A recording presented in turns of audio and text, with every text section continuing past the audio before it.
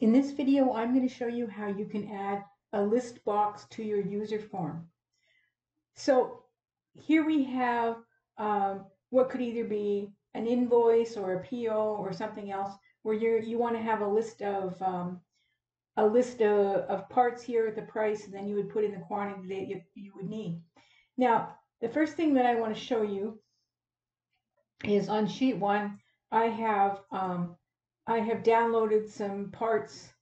And I just have a list here. Now, I've named these parts in the named range so that I'm able to access them through my user form.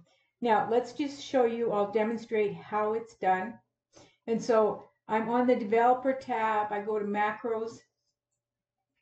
I go show form, and then I run that. So here is my user form with the list box in here. Now let me select a few parts. Let's say this one and maybe this one at the end.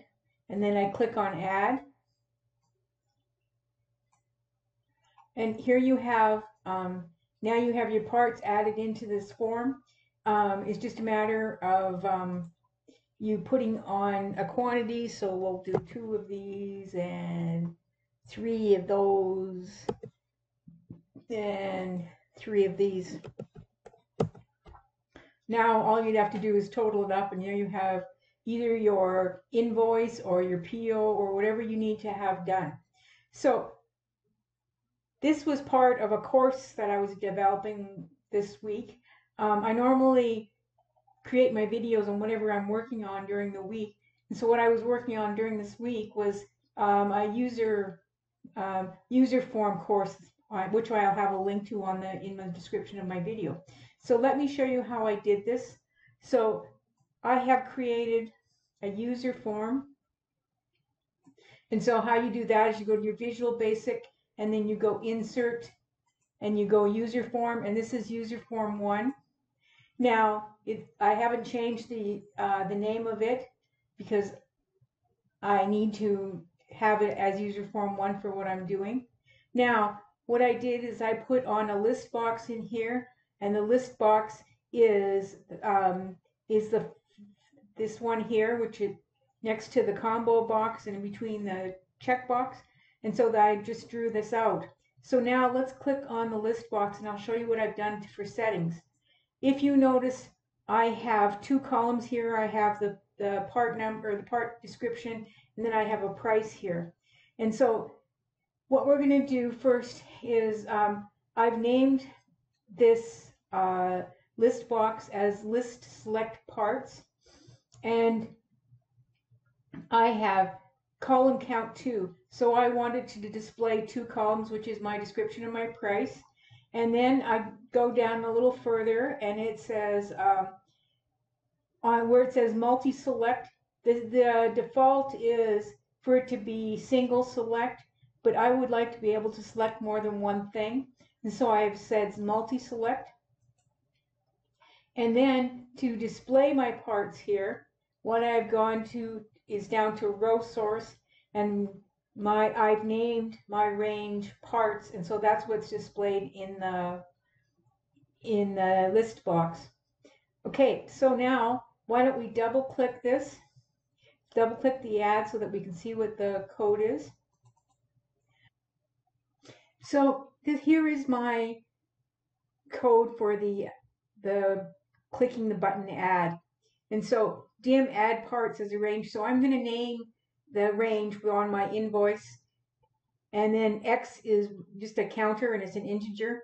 And so what we're doing is we're defining the range of our invoice.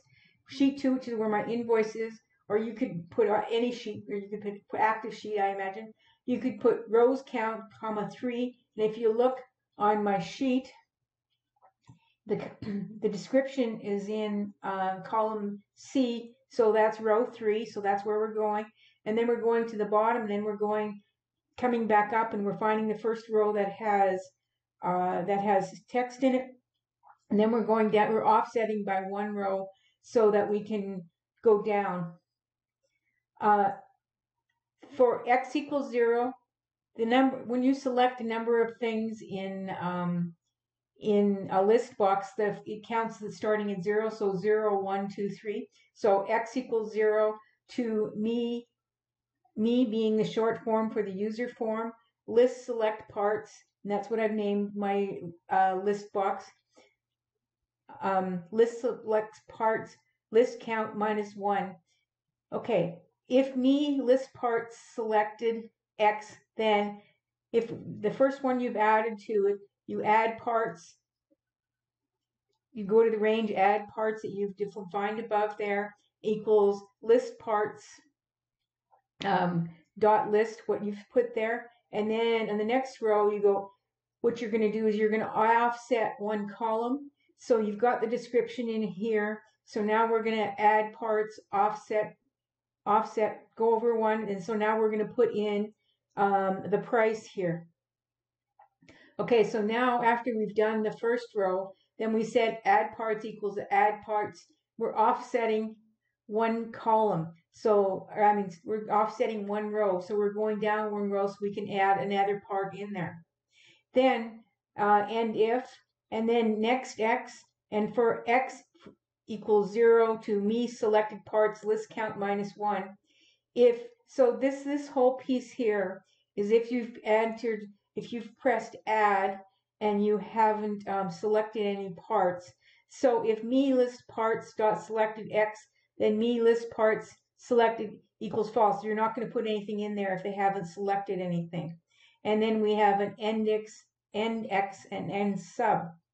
Now, if you don't want to have to always go to the user form and click on it and go run, because that's very annoying. And so what I've done is I've written a little bit of code here, and this code is so that you can show the user form or show form that you've created, and now it's specifying a width. This is a big heads up. If you don't specify a width and a height and the dot show with it, you can have the great growing or shrinking user form. It might come up big or it might come up small depending on when you do it. And so this is a width statement. There are three steps, and then the end width and then the end sub. I quite often get asked, how do I put something to a button? Now, I have it going off of a macro list here, but if I wanted to put this on a button, let's go to our toolbox here. Let's go get the button icon. Let's go here and draw a little button in here. And then it's going to ask you, what do you want to use? So I'm going to say my show form button. And then we say, okay. And so now what I can do is I can edit this and just put add in there.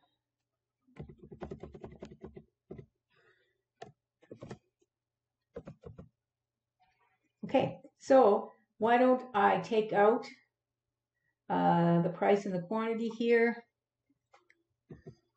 And now let's run this again. And let's pick some other things, this and this and this. And we'll say add.